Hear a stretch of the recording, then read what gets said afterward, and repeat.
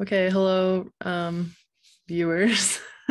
I'm Kira. This is I guess, the ninth meeting of the Visual Tools Group for Clojure from the Clojure sort of data science world. And we're going to go ahead with a few presentations of projects that are going on in the community, things that people are working on that they want to share.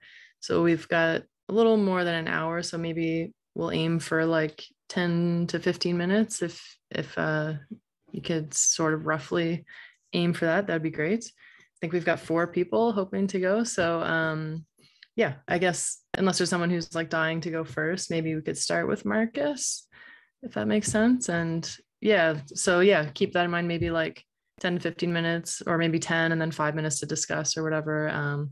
And usually people are free to stick around as long as you want after to continue talking and stuff, but we try to aim to wrap up around 90-minute mark. So yeah, feel free to share your screen or not, or do whatever. Well, yeah, I need to share my screen to show you clj-tiles.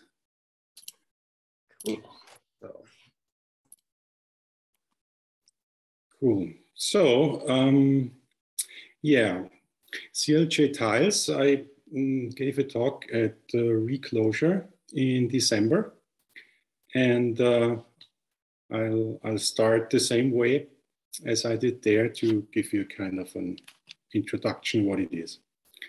So I start with some Bob Dylan lyrics. You see, come get around people, which is a string and therefore a valid Clojure program, so you can run it.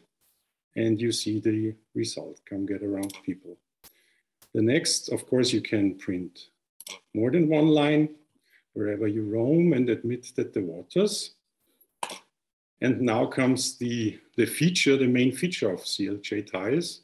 You have to complete the poem, the lyrics. So if you now run this program, you don't get this nice scrolling in of the text, you get the result of a program.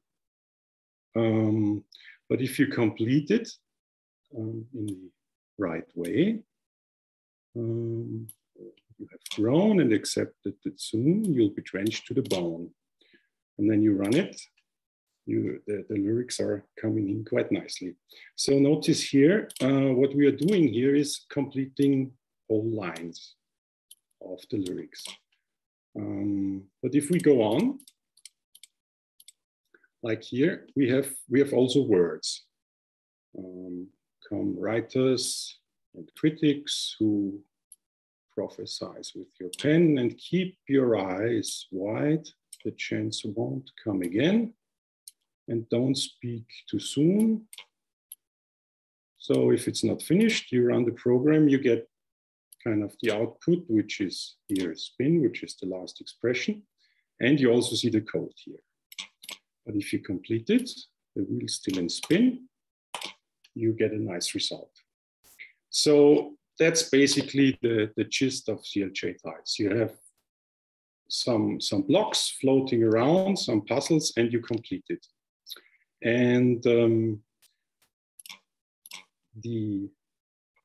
the whole thing is about completing Clojure code, which we come here, which is proper Clojure code. You can complete it here, run it, complete it in any way you want.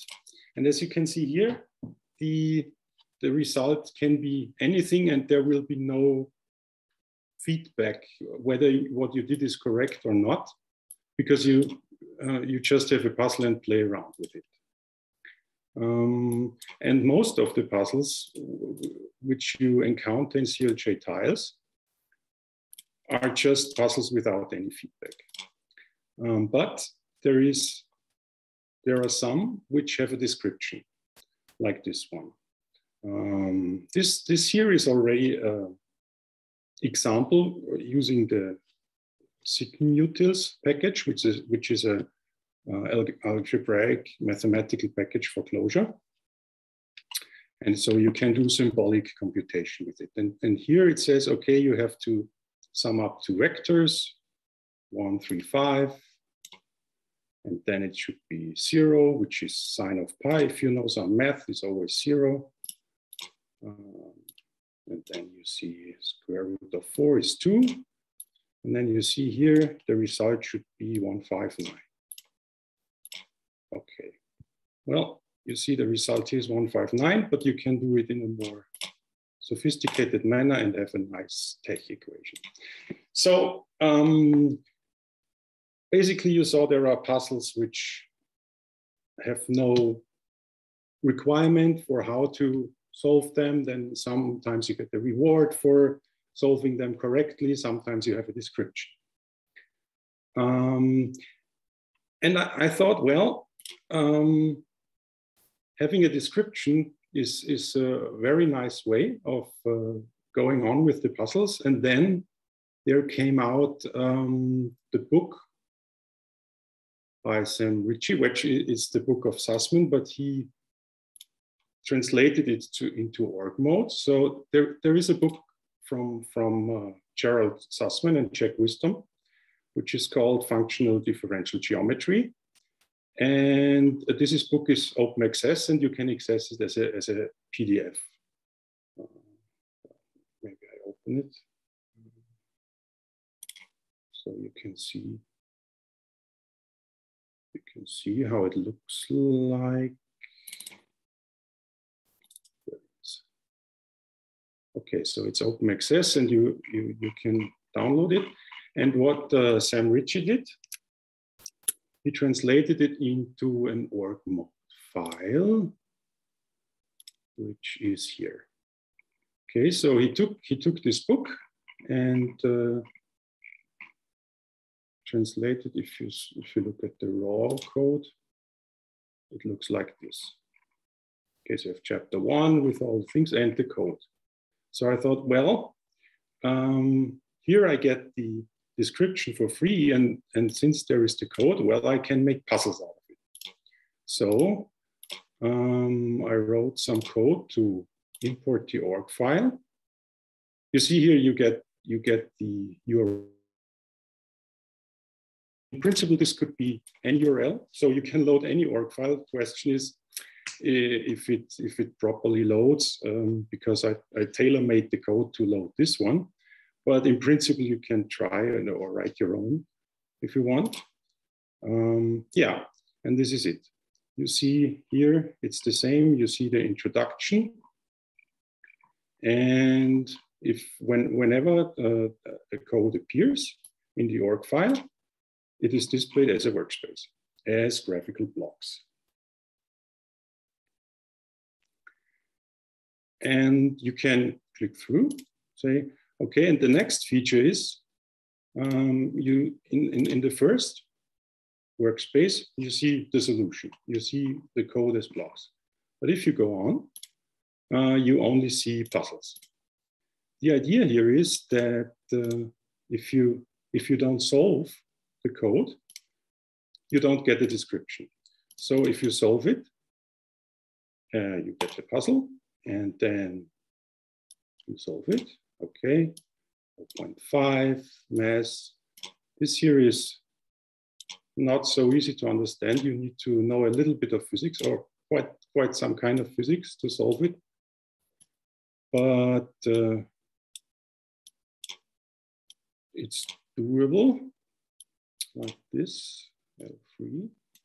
Okay, mass. And the new feature I implemented is this Wordle-like coloring.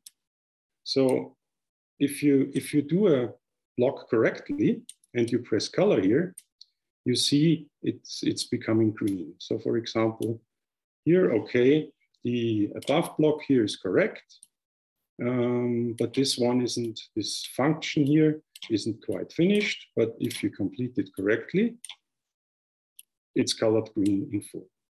And if you solve the puzzle completely correct and color it, then the whole thing is green, which tells you, okay, you did it right. And then you can go on and say, show me the next one. And now you see not the puzzle like you would see in all the others, but the full solution with the description so you can read it, try to understand it, and again get the puzzle and solve it. Of course, the idea for all this is coming from Wordle, right? So in Wordle you do some, that's not good. What would be a good word here? What do we start with? I usually start with story. Story. Story. Okay. Yeah. So you see, it's the black thing. We don't have a green one, but I think you know what how Wordle works. It has this black and golden and also green colors for being right or not in the correct place.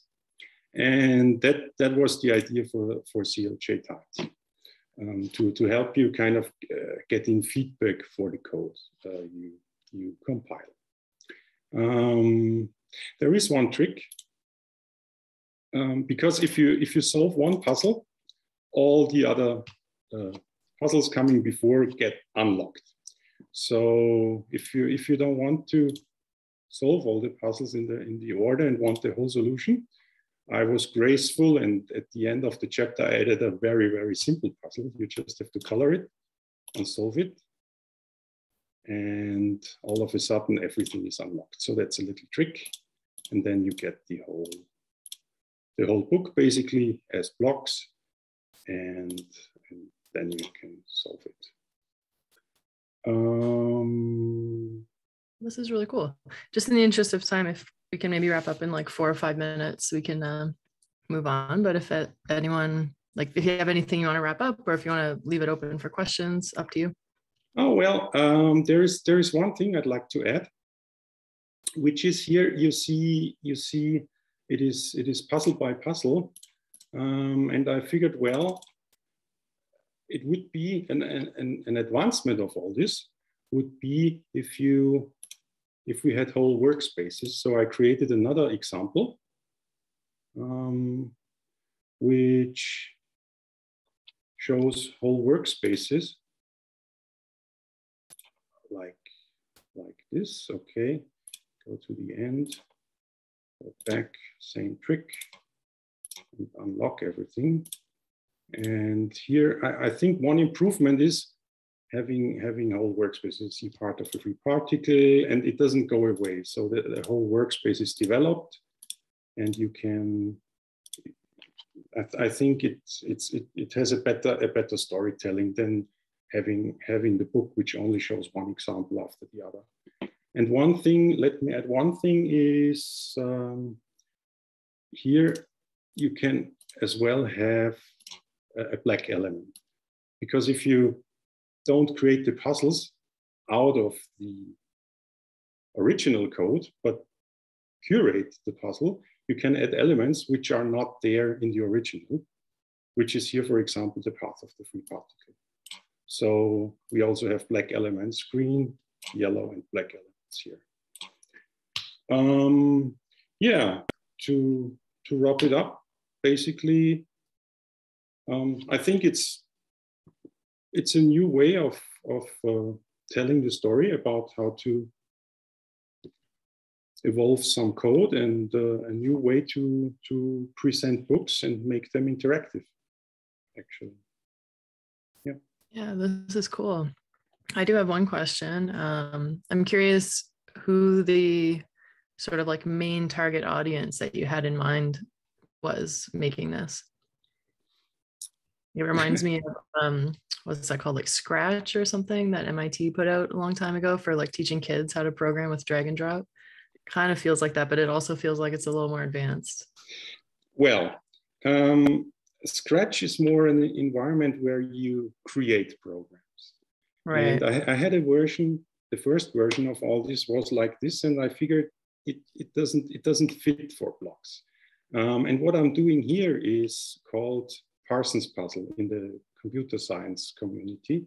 I didn't know that until I was giving the talk for Clojure, and I asked Katie Fiesler, she's a professor, and as well had a talk there, and she was kind enough to hint me that what I'm doing is Parsons puzzles. So cool. and that's it. You give, and the most important thing about Parsons puzzles is, for example, in Python, you have this. There are Parsons puzzles for Python, and you only have lines, right? And what you see here is kind of what Python already does. But what we have here in Clojure is we also have expressions, like really sub-expressions. And this is, I think, what adds to the whole subject, that using Clojure and Parsons puzzles is a real great fit. Cool. And the target audience is really. I mean, it's fine if it's like just me. No, the thing is really it works best for these books by Sussman, because the Clojure code in there fits so nicely. It is a small, succinct way of programming, and when the programs grow and I try different examples, the workspace starts to get crowded. So the target audience is really to understand this FTG book, which actually I wrote it for myself, starting it because I read the book and I had to install Clojure, and I didn't have any idea how to program in Clojure. And I was on a Windows machine, and it was 2015, and it was really cumbersome to get all the thing running. And so I thought, well, maybe it would be better to have a kind of a UI, because so the main target audience is armchair physicists in this who mostly they don't know GitHub, they don't know how they use Notepad++ or something, and don't have an idea about REPL or something. And neither did I at that time. And that's why I wrote it. It's always so things like this, I think, always come a bit out of a pain situation. Yeah, it's always the best way is fixing your own problem. That's really cool. Exactly. Well, thanks so much for sharing. We could take a couple minutes if anyone else wants to like comment or ask questions. There'll be time at the end as well, if there's anything pressing. If not, maybe we could go on to Victor, if that's all right. Take a similar amount of time, like 10-15 minutes or thereabouts. We will see if it will be too fast or too slow. You get to tell me if I should slow down. Alrighty, I'll keep it out of time for you. Yeah, so I'm gonna share my screen. Here we go. There we go. So all of you already know what Clojure is, so I'm not going to explain what that is. But in case you're not familiar with Obsidian, it's what some people would call like knowledge base editor or such. It's basically just a text editor that allows you to do links between your documents. So kind of like a wiki, but with some more facilitation to either run it locally or they specialize in other things. In terms of Obsidian, what makes it different than the other kind of knowledge base things is that you run it locally. So it's a local application on my computer, and it's all markdown files. All the files that you're creating are just normal markdown files, and it has a plugin ecosystem as well. So what I use Obsidian for is that I'm doing my daily journaling. I'm creating the initial sketches of the ideas I have, or I keep track of my to-dos or stuff I want to learn or stuff that I have learned. Basically, just all the information that I sit with goes down into Obsidian at one point or another. So what I quickly found out was that I want Obsidian to kind of like do more. So it's cool, it has plugins, but then I have to write one plugin each time I want to like add custom behavior. So what I figured I actually want is a custom, like a runtime inside of Obsidian where I can just put ideally Clojure code and make Obsidian do stuff for me. So what I wrote is this thing I called Obsidian Wielder because it wields the power of Clojure inside of Obsidian. So now if you put a code block inside Obsidian documents, when you're viewing it, you would evaluate that code. And that's like the main idea, right? So you can write any Clojure code that you would normally be able to do. You can define new vars and call functions and stuff like that. You could also render text if you don't like this ugly different styling. So now it just looks like normal text here, but it's not actually part of the document. You can also render HTML. So Obsidian is based on Electron, so everything is JavaScript and HTML and CSS. So you can also render bottoms. And then I started thinking, well, if we can render HTML, we should be able to render like reagent stuff as well. So I'm just gonna, let's see, evaluate. So we can do reagent stuff as well. So you can see that there is hiccup data, and finally there is a component that is being rendered here. Let's see, it seems I broke something with my final changes. But the idea here is that you have interactive components. So let's see if we can figure out why this is not working. Targets, that should be fine. I am not sure why that is not working. I can use websites, maybe because it's a bit more stable.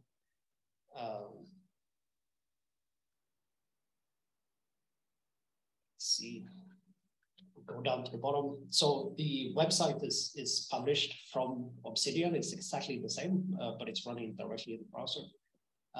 So I'm rendering the application here, and now I have a functioning app directly in my Obsidian vault, as they call it. So in general, like everything that works in Clojure works. Is run via C or Psi. I'm not sure how to pronounce it, but this workdude library for running Clojure code in a bunch of different environments. So most things works. It also prints out errors. What I haven't gotten to work is some extra functionality, like the doc function, for example, would be nice to have as well. There is, see, we're going to change back to the desktop application. So Obsidian has a plugin API as well. And you can access whatever you have in Obsidian, you could access with Wielder as well. So we can see here, for example, that I'm calculating the amount of files I have in my current vault. And then I'm doing this little pipe character here, and it would render the text. So this text here is dynamic, depending on how many pages I actually have in my vault. So a bit more of the Obsidian integration, like you can run the commands as well that you have in Obsidian. I am not sure what I changed in the code base, like just before this call that broke these things. But for example, you will be able to open like this switcher or the file switcher and stuff like that. There is some drawbacks to the approach that I have done here. For example, I haven't quite solved how to deal with infinite sequences that would hang Obsidian, for example, or some of the documents are very long and then it doesn't evaluate the full thing as they are below what Obsidian actually renders. I have some ideas on how to solve these things, but since this is not like a full-time project, I haven't quite worked it out yet. Another thing that works, if you're familiar with Obsidian, you're probably familiar with DataView as well. So Obsidian DataView is another plugin where you can have these documents with some data. So I have 4 documents here of 4 games that I sometimes play. So I have them tagged, I gave them a rating and how much time I've spent on these games. And now by that time, they're just documents, but then you can query that data via data view. So here I have this table that will automatically change depending on the data in the actual document. So with Wielder, you also can use the data view API just as you will be able to otherwise. Then in terms of other examples, you can use the usual Clojure stuff that I use sometimes for designing like documents and architecture, like multi-methods or protocols and stuff like that. And then reagent, here is one of the interactive applications. It's just a counter, for example. You could also use like intervals. So you can see that this here updates automatically. So every time the atom updates, the app re-renders. So it's just printing the current time. I mean, the progress of like adding a to-do app directly in Obsidian. So now it's just a list of to-dos that I have, but you can also add new documents and stuff like that. You could embed documents within each other. So this is a document that is included into the current document, and then I can also use them in the parent document. And then in terms of like some other stuff I want to do, I want to add some more flexibility to do like reusable functions across documents. I also would like, personally at least, to be able to have third-party dependencies. So someone can say, hey, I want these libraries to be available in my vaults. So maybe you can have like a deps.eden file where you specify dependencies and stuff like that. So then, yeah, I think that's pretty much it. You can like publish this as websites. It's a part of Obsidian, which is called Obsidian Publish. It basically just takes your vault, you select which files you want to publish, and then it goes live. And yeah, I would love to have people's feedback on things they would like to see in it, if they find it useful, and other great ideas of what it could be if we spend some time on it. So it's on GitHub. I will throw a link in the meeting notes or wherever we put those links. Otherwise, I'm open for questions. Yeah, that's really cool. Thanks for sharing. Yeah, of course. I have a couple of questions about that. Yeah, sure. Well. Yeah. So what's the relation between your Clojure thing and Obsidian? Do you kind of have a separate Clojure process running which is calling into the Obsidian API or something like that? No, it's actually much simpler than this. So Bortloop, Michael, has a C library or CSS. Yeah, I know what you mean. Yeah, so I'm just compiling that to JavaScript, and then I'm just calling eval on that while keeping track of the context directly in Obsidian. So Obsidian has its own way of calling JavaScript, and you've compiled you're using the SCI interpreter within the thing, so that so it's kind of driven by Obsidian's thing that's calling into the Clojure that you write.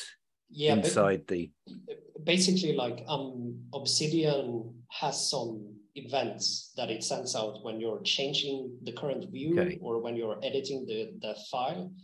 So what I am doing when my plugin is receiving those is that I'm reading all the code blocks that I can find on the page, and then I just go one by one and evaluating them.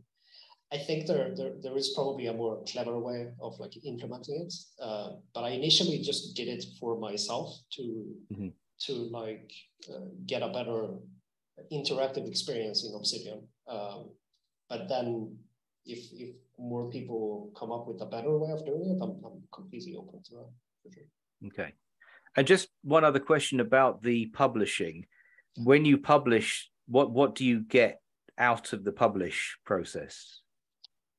So I think Obsidian Publish is like a closed source product from the Obsidian team. It's not an open source service that you run yourself, but I think it's a way for them to get funding for. Sure. So you publish to their cloud, basically. Yeah, I mean, I can show you actually if I can share my screen again. Let's see. So if I go to Obsidian, there is a command that is called publish, and you go there. You select which files you want to publish. So we take this one, for example, and then I publish it, and then that's it, right? They give you a URL, but you can also add like a custom domain. Like what I have is wielder.mydomain, and then it goes there. All right, fantastic. Yeah. Cool. Thank you. Any other questions? As far as caching and not having to reevaluate all of the code blocks, I know Clerk has some built-in mechanism to do that.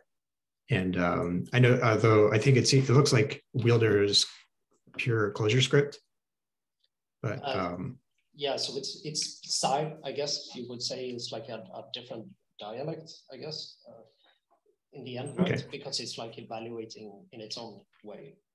So it's not really Clojure script. It's not really Clojure, although I'm using it via Clojure script. It's a bit of a hairball, you know. But in the end, to answer like concretely your question, I'm just going and clearing the states every time it changes, and I go from the top to the bottom, evaluating everything every time. So there is. I was just saying that yeah, Clerk has a built-in mechanism to cache different code blocks and to kind of keep an ID and keep the value. So when you change one, it only evaluates that block and all of its dependencies. So you still get kind of a consistent view. So you may be able to take some inspiration from that, although Clerk is in Clojure, so you may not be able to reuse the code. But we actually had a meeting previously where we went through the caching code. So that may be interesting to look at. For sure. I think the reason I just went with what I went was because I wanted something quick, right? And the initial idea was not even to publish anything. It wasn't until maybe a month ago. Yeah, it looks great. Like maybe some other people would like this too. But it will be nice to have like a proper implementation where we don't constantly run like all the code all the time. So it's a good idea. Thank you for putting it there.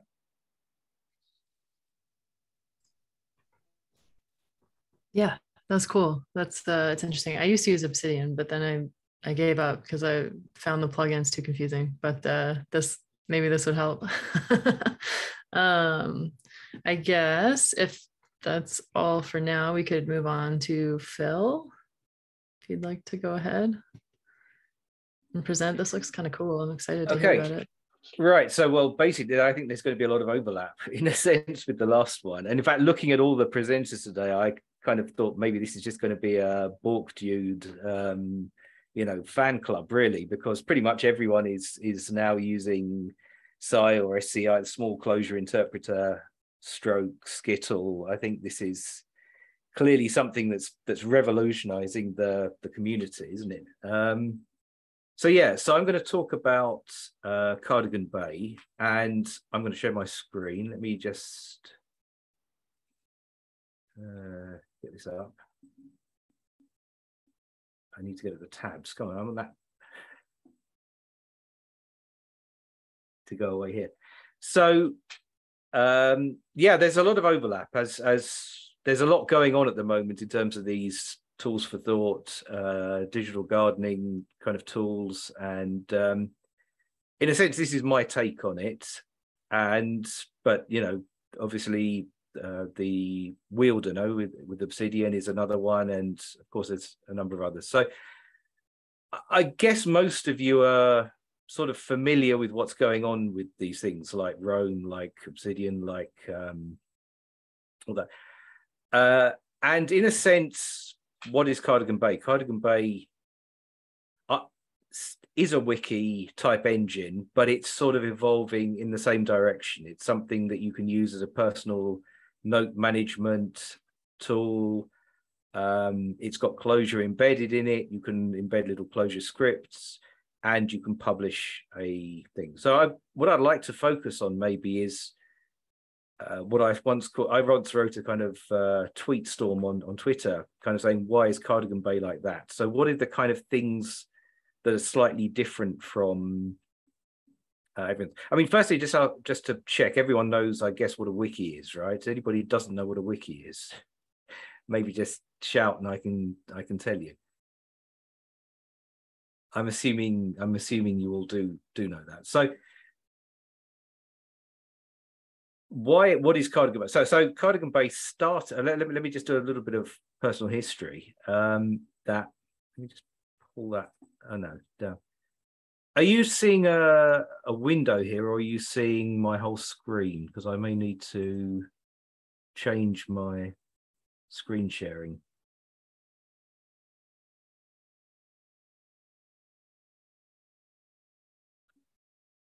Sorry, does anybody know if I can share my whole screen, not just one? Oh yeah, this is the screen, isn't it? I think it should be possible. Yeah, if I do that, you're seeing now something that's slightly smaller than the whole. Yeah, I think we're seeing right? Your whole. Okay, because I need to go backwards and forwards between these tabs at the top here, and I think it's popping down. Yeah, I hadn't thought of that. So I started off using 20 years ago now, pretty much 2002, using a copy of UseMod wiki. This is like a classic Perl-based online wiki. I kind of had to create a wiki called Thought Storms. Thought Storms is something that started 20 years ago. It started with a number of people contributing to it. Over the years, well, the first thing that happened was it kind of started getting attacked by spam bots. Then somebody wrote a bot to kind of unroll the spam. Then, you know, everyone sort of migrated to other sorts of social media, and it kind of went into a bit of decline.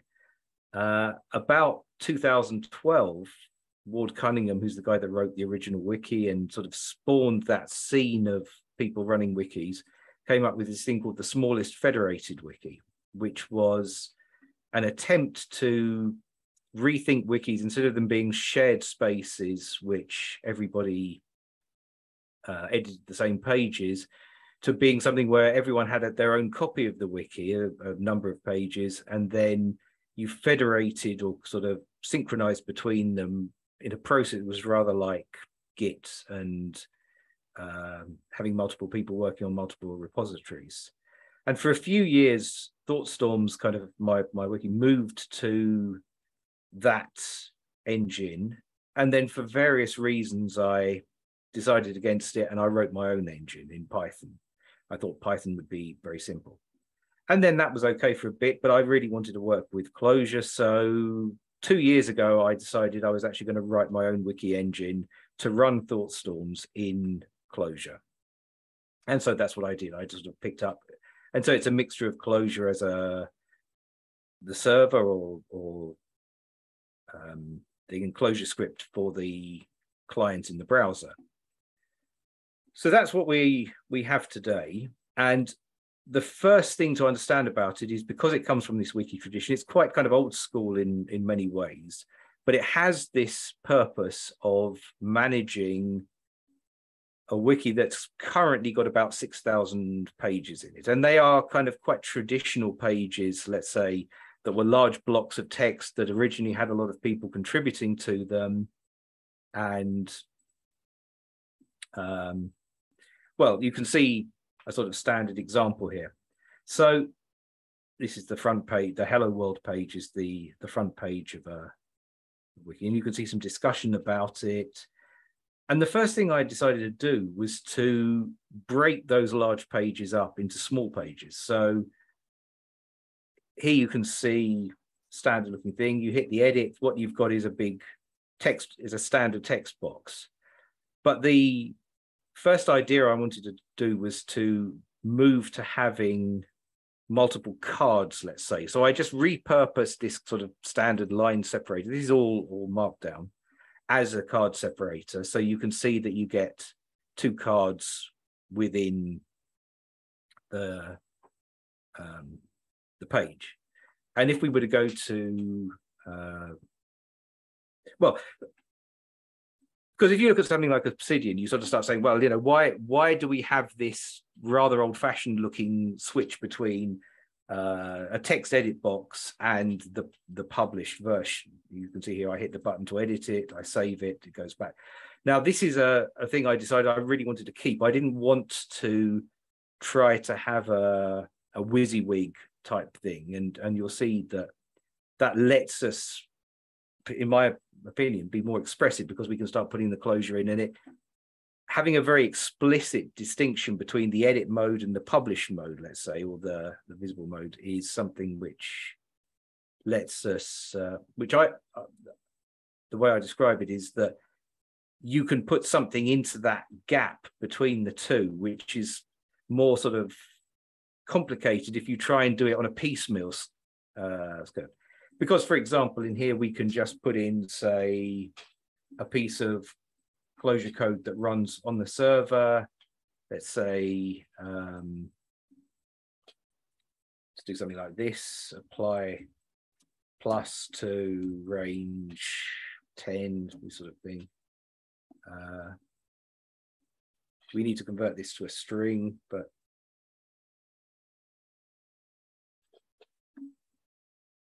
and then when you save it, it just gets evaluated on the server. And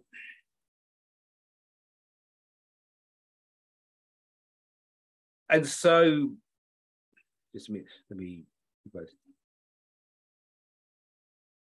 We've also got the ability to put in our Clojure up here. It's using the small Clojure interpreter. Apply the plus here.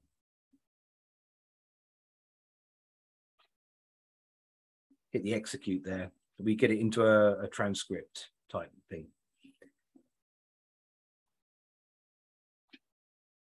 So the first kind of basic idea of here is that we have got an old style wiki, but we are going to start bringing in the ability to embed code. And the inspiration for this is things like Jupyter Notebook, to an extent, Smalltalk. I mean, if you notice, I call this the transcript because Smalltalk has got this kind of interactive environment way. So we can start to think of this as a place to experiment with trying out code. So one of the things that is important about this is for working locally, but you want to publish your code on a live site, like, let's say, the ThoughtStorms site here. And so the question I've had is, how do you publish code which is being executed in the browser? So here is an example of a page which publishes some code. So if you were here, let me give you an example. I've got a page here. If you look inside it, it's just standard text, but we've got an example of something called a workspace. And the workspace here, you can actually see some code running. And the idea of this code is it knows how to draw a graph, and then we define a function, we apply it to some points, and then we graph it. So if you run it here, it will just graph that example of a function f squared. We could try putting in, say, a function like this over some other points. Run that, you'll get a different graph appearing here. And this has been working for a while, but the main thing that I've done now is that when we export it, you get this static page coming out, and you've got the same functionality using Skittle, which is Borkdude's JavaScript version of the small Clojure interpreter. So you can run the same code here. You can also run, say, something like this, where you're making a call to the JavaScript maths library, and you'll get a sign function. This is one thing, if anyone knows how to, this is a question I've currently got. I can't run this JS math sign function from inside this, because in this version, I'm just using the small Clojure interpreter directly from the Clojure script, which is in the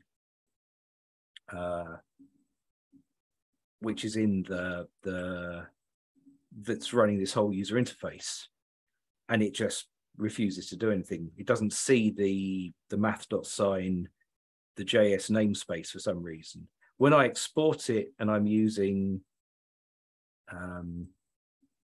Skittle, then it seems to see it fine.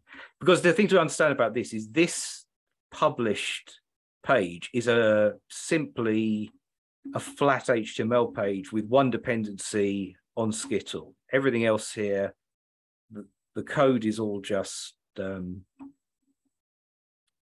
embedded within that single page. So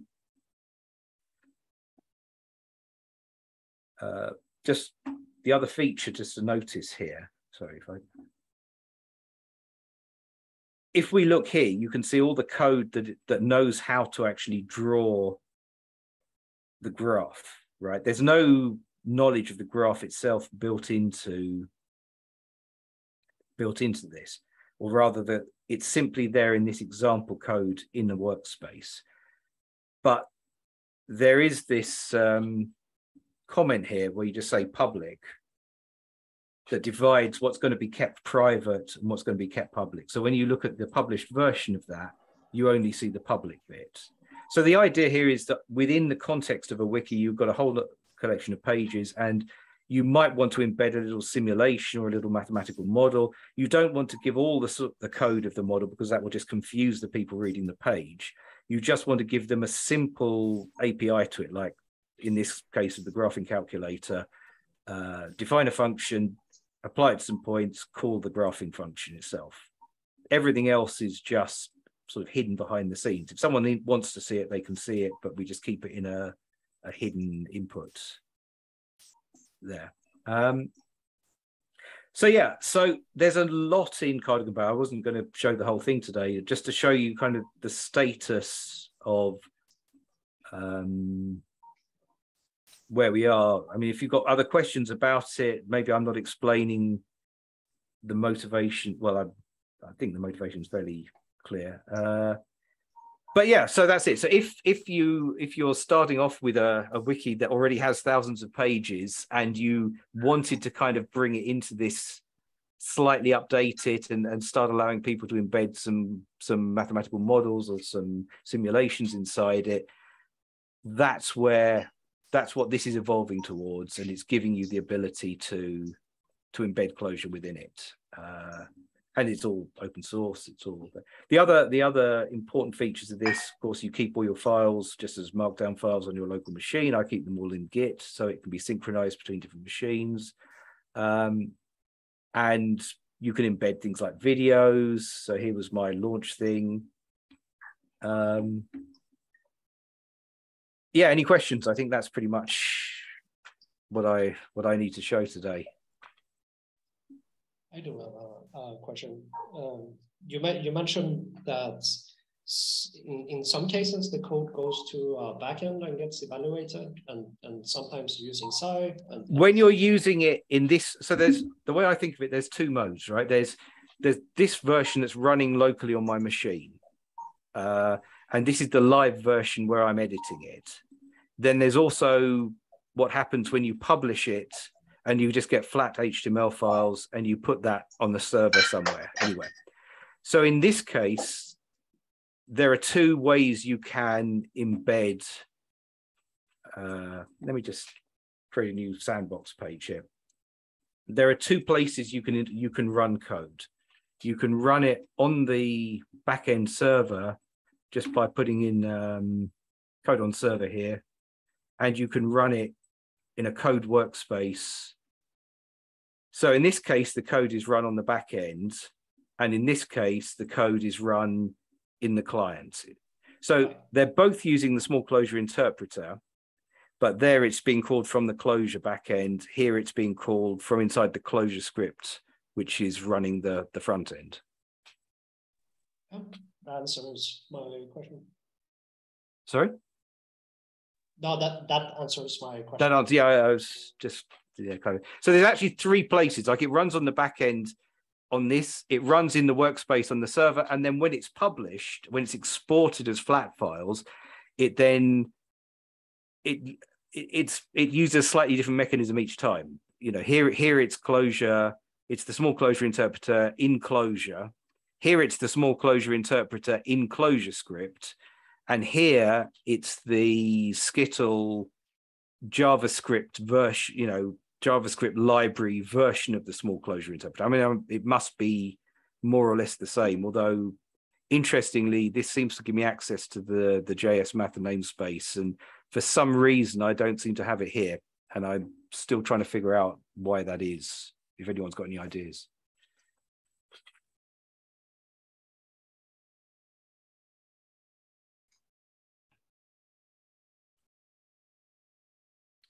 Anything else? Any other questions?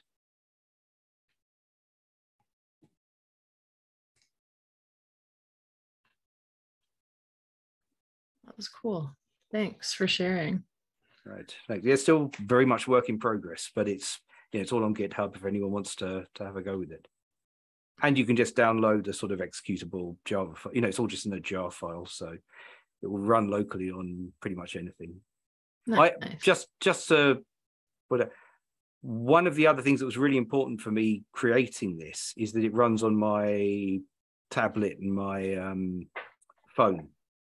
So what I do is I run the userland small Linux machine app on my phone and tablet, and you run it in this, and sometimes I describe myself as militantly one-dimensional, right?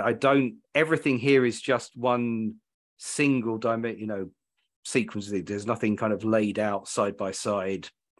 And one of the reasons for that is that this runs fine on a phone or anything else, as long as you're running the actual server in a virtual Linux machine. The actual interface is not very sophisticated, but it works equally well or equally badly, however you think about it, on pretty much anything, which was a kind of important thing for me.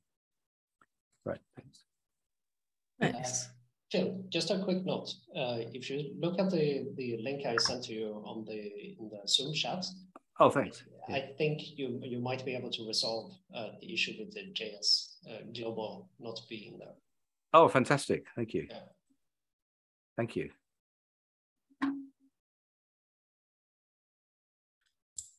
Okay, cool. Thanks so much. I think we have one more then. Jacob, if you want to go ahead. Sure. All right. 10, Yeah, 15 brilliant. minutes. Wrap up. Yep. Okay, let me just share my screen.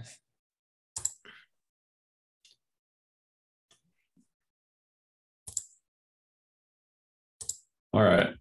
So Platypub is what I'll be presenting. I'll just show the GitHub page for that real quick, actually. So it's like platypus, but pub for like publish. Platypub is it's a tool for making blogs and newsletters. So I mean, it's a little bit in the same space as like WordPress, you know. And the shortest way I usually describe it is it's meant to have kind of the same experience as you would have if you were like doing a static website and rendering it with Clojure. Like I love having the flexibility of using Hiccup and all those things and just writing out static files. It's a nice workflow. And so I wanted to be able to continue doing that to render my websites, but Platypub is an attempt to create more of a web service and take some of the more of the boring bits and factor them out. So you still have this theme system that uses Clojure Babashka actually for rendering your websites, but then it's also more of just a web app you can use and things. So anyway, I'll just show you what it looks like. I have it running locally already. And actually, normally, if you weren't already signed in, you go to this this is a default sort of sign-in page, which I haven't done anything with yet, but I'm already logged in actually, so I'll just go directly here. And yeah, I'll just go through the app a little bit, and then I'll talk a tiny bit about the background afterward. So this is, so this is Platypub. There are basically 3 sections. There's a CMS, so posts where you can get like a WYSIWYG editor. So like this is a email I sent out to one of my lists announcing this meeting actually. And then also another little meetup we're doing next week. And so, you can write your post in here and then have metadata and things and save the post, fairly standard. And you can have some tags, which I'll explain how those are used in a second. So yeah, nothing too earth-shattering. Once you've written some posts, you can go over here and do sites. So one of the things about Platypub is that as opposed to say WordPress, for example, you have one instance of WordPress which correlates to like one website. With Platypub, it's meant to be able to handle like all of your posts, all of your websites in one place. If you happen to have multiple, I have a few. I still have more I need to migrate over here into Platypub. But anyway, so with posts, you have just all the posts for all your websites, and you use tags to say like what website each post is for. So like Biff, this is a website for a web framework I've made. And Platypub also is built with Biff. Platypub actually, half of it is because I wanted Platypub for my own use, and the other half is because I wanted more of a in-depth example project built with Biff, so that if people are interested in learning Biff, they can say like, well, here's like a real working project you can take a look at if you like. So when you make a site here, I'll just show you like creating a new one. It'll start out with some default fields here, and you can put in the configuration values and things. And the way this works for publishing is, so here's another difference from like WordPress or something. Platypub itself will not host the website. Platypub is just kind of like a headless CMS is the term we'd use. So you edit your posts in Platypub, but then you deploy them to Netlify. So again, kind of actually a similar workflow to if you were using a static site generator where you maybe editing it in Markdown on your local machine, and then you push it to like GitHub pages or something. That's basically what Platypub does. And let's see, so I've got a cut. Oh yeah, and here's this website I just made, like where we don't have anything in it, so I'll just go delete that. But so like I mentioned, I have 2 websites built with Platypub already. And so this first one, the sample is my little startup that I've been working on for a while. And so I'm using this for a blog website for the sample. And so to show you what that looks like, Platypub comes with a default theme, and a theme is basically just a script. When you preview or publish a site, Platypub will take all of your blog posts and then write them all to an EDN file. And then the theme is a Babashka script. In fact, let me just show you that real quick. I'll zoom in a tiny bit. So Platypub comes with this default theme, and the main file here is render site. And so this is just a Babashka file, and we use Hiccup for rendering things and have a handful of functions here to write various parts of the website. And so it'll read in all your posts from this input.edn file, and then spit them out to the local directory. And then you can view them in your browser and publish them to Netlify. So anyways, okay, so going back to this site, this is using the default theme. There are some configuration values, so I can put in like here, let me show you. So theme, by the way, here is where you specify it as default. And we could change the accent color to red. And then maybe I'll save the site configuration and then hit this preview button, and this will take a couple seconds, shouldn't be super long. And so this is rendering the site with Babashka and also running Tailwind CSS. And so now the accent color, that's what that originally it was this green color, now it's red. So over here, there you go. And so let's see. So that's basically sites. And then the last bit of it is that you can also do newsletters, which I think is very important because it's fairly standard to have like an RSS feed on your blog, right? But especially if you're trying to reach a non-programmer audience, a lot of people just don't use RSS, but pretty much everyone uses email. So I think it's, in my opinion, it's very nice to be able to provide both of those. So, however people would like to subscribe, they can do it. So here, let's see. So this is the newsletter that goes along with the sample blog here. Similarly to how like Platypub itself doesn't host the site, we're using Netlify. We do the same for newsletters. So we're using Mailgun here. So you can create a newsletter here and here's just a couple, configuration fields. We do the same kind of thing for the theme. So like I mentioned, there's a Babashka script which will write out all these HTML files and things for your website. We have another Babashka script which will take individual post and then it will write it to an HTML file which you can send as an email. And the way you do that is, so for example, this announcement post, there's this little send button right here. And if you go here, then we've got the post we've selected. You can choose what newsletter you want to send it to. And here I won't send it because I already sent it to the list, but I'll hit this preview button here. And so this is what the output of that Babashka script would look like. And so if you want, you can, if you wanted to tweak how something looks, you could, this is the script, the Babashka script. And so you can edit things and then just like refresh this page or hit preview again and then see if it looks how you like. Then we have kind of the standard things. You can, put in your email address and send yourself a test version before you send it out to the whole list. And that is pretty much it. There is one little page here that Jeff actually added the other day that to show your subscriber list, which is all your subscribers are stored in Mailgun. I would show it to you, except that would be exposing the email addresses of all my subscribers, so I'll refrain from doing that. But so yeah, that is Platypub. I have a couple more minutes to talk. I'll cover a tiny bit more about the background and some open issues and things. But before we go on to that, anyone have any questions? Anything want to discuss about this?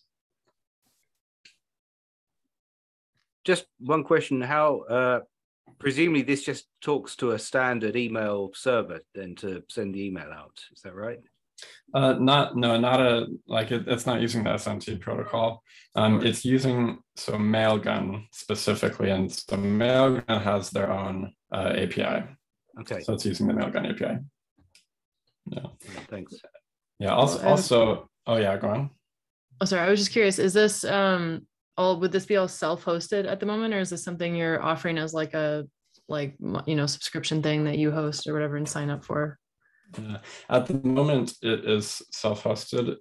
I am planning to do it as a managed service. There are some complications. That's a headache. That will take to get there. So, yeah. That is the plan. That's cool though. So it's all open source. So like if someone wanted to, you could deploy this on your own like little droplet somewhere or whatever, and just have it up and running. Yeah, and actually, oh yeah, that's a good point. I should mention. So Platypub is built so you don't need to have it running even on a droplet. You can just run it on your local machine. Oh, that's cool. Because all the parts of it that are public facing are handled by external services, including, for example, like this email sign up form is. So I mentioned the site's hosted on Netlify.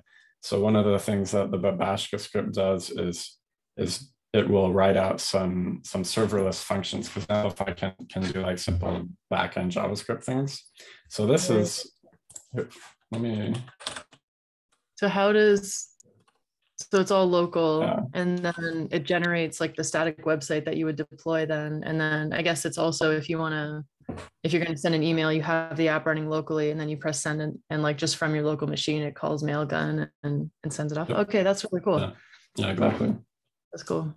So so this is an example of like, this is a little subscribe.js file. And so this is like what the bash code publishes to Netlify.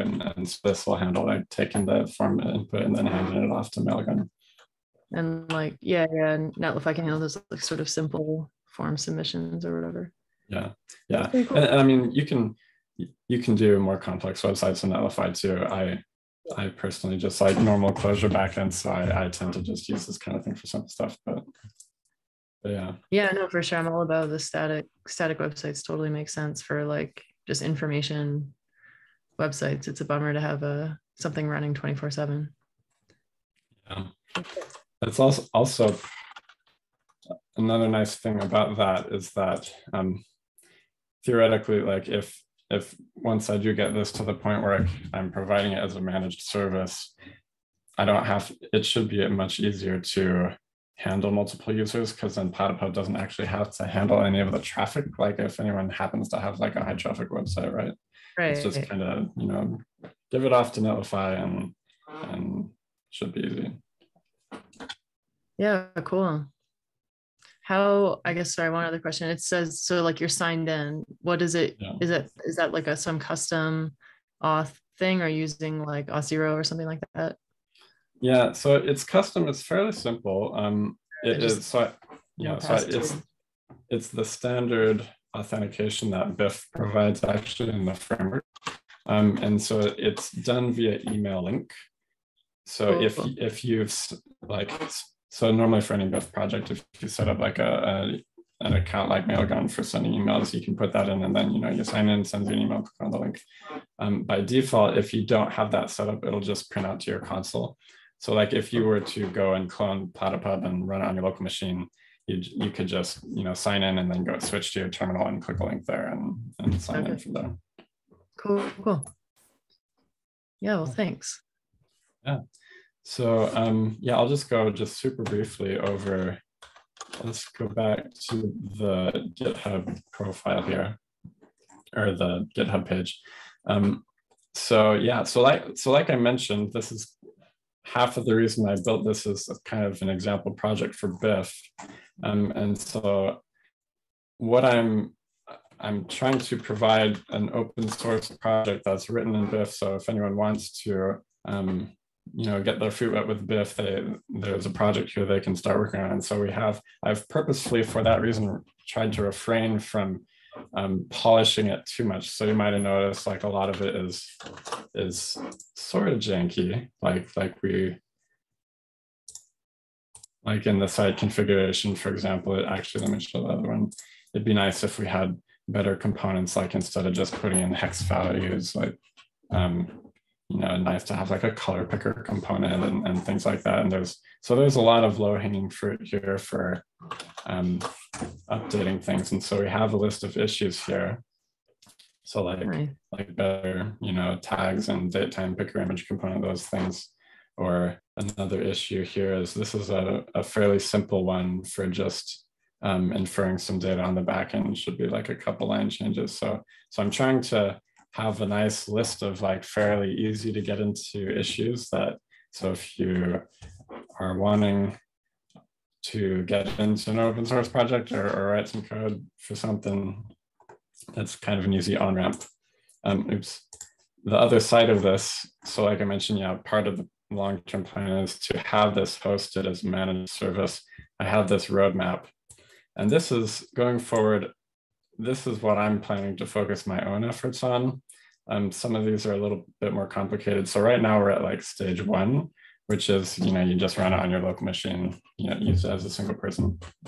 The next couple stages, actually 2, 3, and 4 are all for like changing it. So, you have a managed service, you can just start using it. You don't have to add your own API keys. The main complications there is one, especially for sending emails, it's kind of a headache because then you have to worry about potential spammers. And so you have to have someone who wants to monitor that, which is not something I particularly want to do at the moment. The biggest complication is with custom themes, because a big part of Platypub is to have this theme system be extremely flexible, and where you're just writing just a Bash script, right? However, if you have a managed service running on something with multiple users, that would be just a terrible security flaw, right? So the way that works is, or it will need to work, is we need to sandbox it somehow. So at the moment, it's not sandboxed, so we can't really have a managed service with multiple people until we figure out a way to, run your theme code in some kind of something. But anyway, so that is the plan. That's Platypub. Any other questions or things?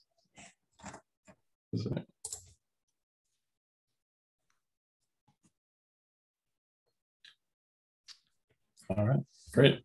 Yeah. Well, thanks for having me. Yeah, thanks for sharing.